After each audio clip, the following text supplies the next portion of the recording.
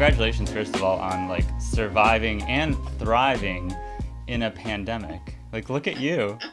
You're just giddy as all can be.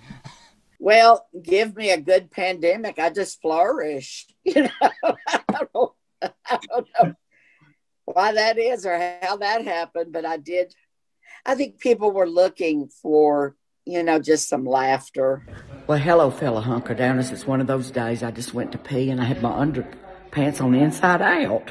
And I started that Instagram. I was in Tennessee with my mom and I didn't have a lot to do. I knew we were going to, before the stay-at-home orders came, I said to my mom, they're going to make us all stay home. She said, oh, no, they're not.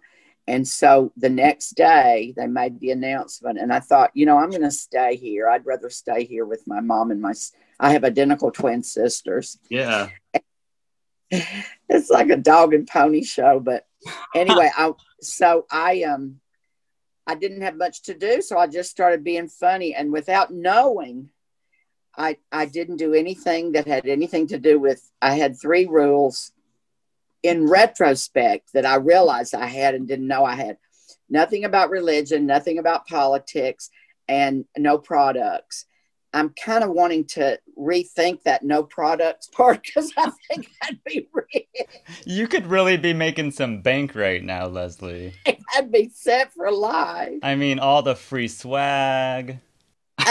Well, I get that. That comes in the mail. It's weird. It scares me because they have my home address. I don't know how, but things come every day. Something. What's the coolest thing that you've got recently? I got these shoes that you tap. You do like a tap and roller skates come out. What? Where I'll wear them. Everywhere. Like, you'll wear them everywhere. That's the answer. I'll wear them everywhere.